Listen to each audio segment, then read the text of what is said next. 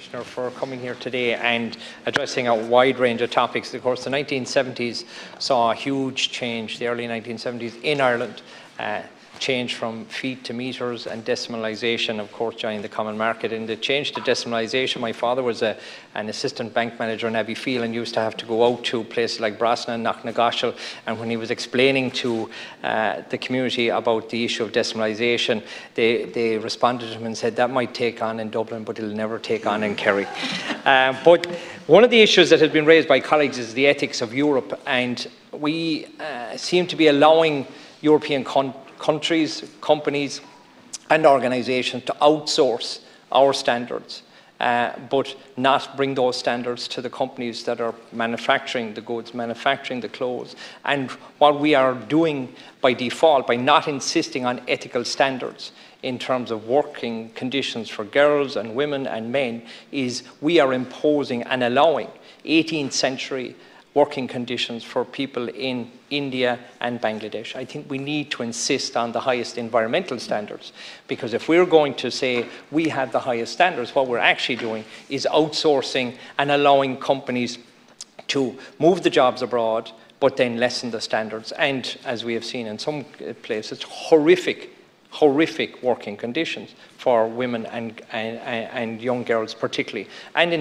also in relation to refugees. We see it. And I was in Rome at the time that the European Union decided to close down Operation Mare Nostrum, and we are leaving the rescue of people on our borders, however far away they are, to people who are basically paramilitaries and in other cases dictatorships. So in our congratulating ourselves in being members for 50 years, we need to insist that Europe ensures that it protects people not just within Europe, but has the power to protect people who are the most vulnerable, who are supplying goods to Europe, and we can use that economic power.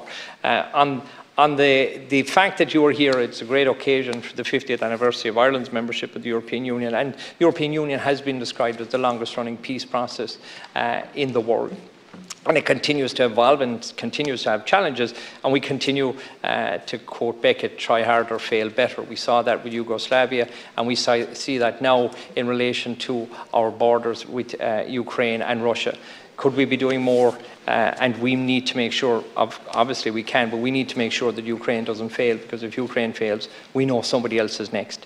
And we need to be motivated by the lessons of the run-up to the Second World War. But the support for the European Union in relation to another anniversary, for the 25th anniversary of the Good Friday Agreement, is also important to acknowledge. And remember that there are people alive in Ireland today because the European Union got involved, because the United States got involved, and because we had the leadership on all sides willing to make the tough decisions, but the ongoing support. And peace is not just a moment, it's a process. And the ongoing support for the European Union to those most disadvantaged communities, those vulnerable kids who are living in disadvantaged areas, who are being exploited by paramilitaries, European Union support for those programs that need to be put in place. And it's the same issues whether you're in the suburbs of Paris or the suburbs of Brussels. Young kids who are living in economic deprivation are exploited, whether they be criminals or paramilitaries. The issues are the same, and support is equally vital. And this year's theme, and I'll finish on this, Cahill, is peace and unity within Europe, and I think it's important that we celebrate what has happened for Ireland as a result of its membership of the European Union, and to quote W.B. Yeats, now and in time to come, we hope that that support will continue. Garamagat, Commissioner.